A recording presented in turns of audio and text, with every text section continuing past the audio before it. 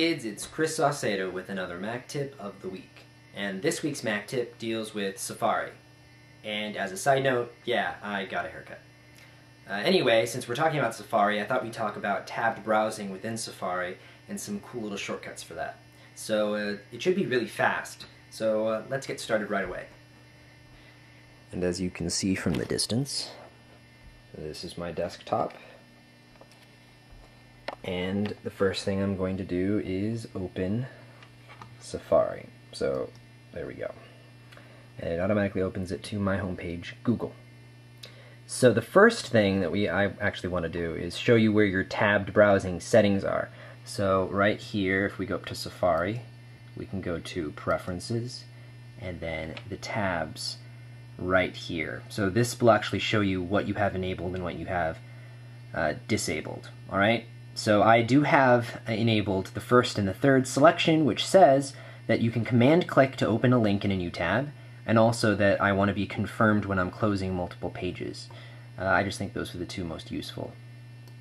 Alright, so now on to the tips. If you want to create a new bookmark and say you want to store it in this wonderful bookmark bar here, that's exactly what this is, the bookmark bar.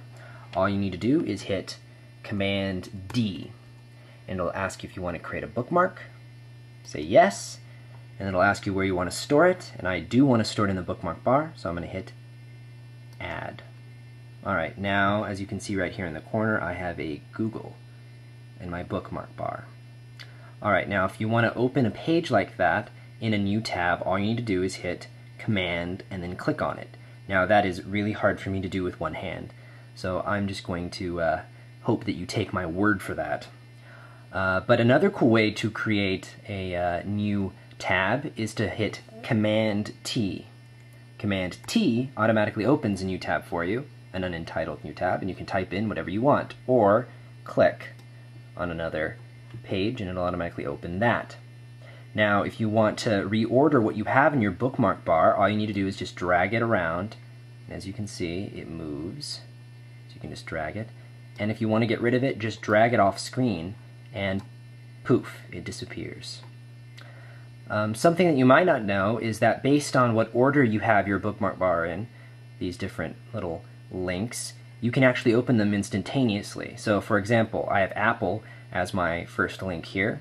So if I hit Command 1, since that's the first link, it'll automatically open that for me, the Apple homepage. Now if I want to open Wikipedia, which is my second link in my bookmark bar, all I do is hit Command 2, and it automatically opens Wikipedia. And you can do that for 1 through 9, so I can also hit Command 3, 4, 5, 6, 7, 8, based on just the first 9 instances I have in my bookmark bar. And that's basically it. So for the Mac tip of the week, that's all. Alright, see you guys next week.